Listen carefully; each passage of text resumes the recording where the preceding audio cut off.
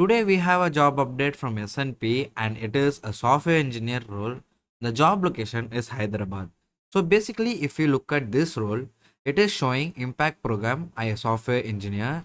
So you will be thinking what this impact program is actually about. So let's see about it in a short and sweet manner. Here they are given a long description about the impact program and they have mentioned 3 into 6 rotation. That means this program is for 18 months and it will have 3 into 6 rotation. You will be working across the department like full stack development, data science or AIML, data engineering or data virtualization, cloud engineering, DevOps, automation in test or infrastructure.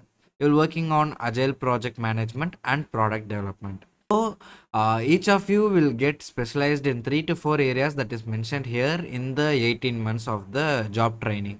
So after the job training, you will be allocated to any of the tech areas you are actually specialized in.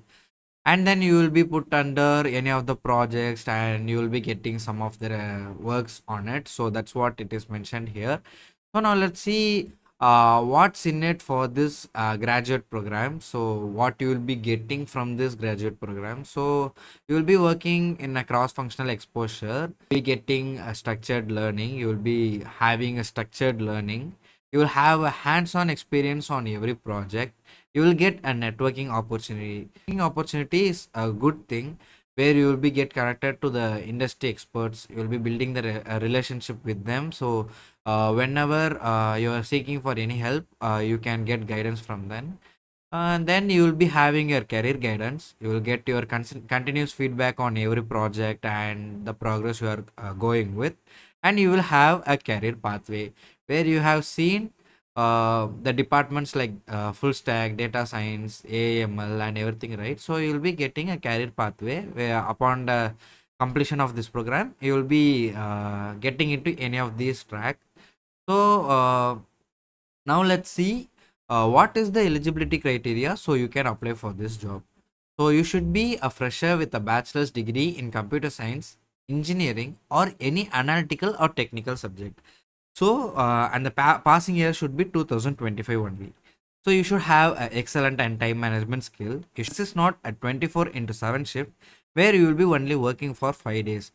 So this will be depending upon the business requirement. So you should have a strong desire to pursue a career in software development and you should deliver and demonstrate the quick ability of understanding and applying the new technical concept you are actually learning. And you should have a critical thinking and problem solving ability.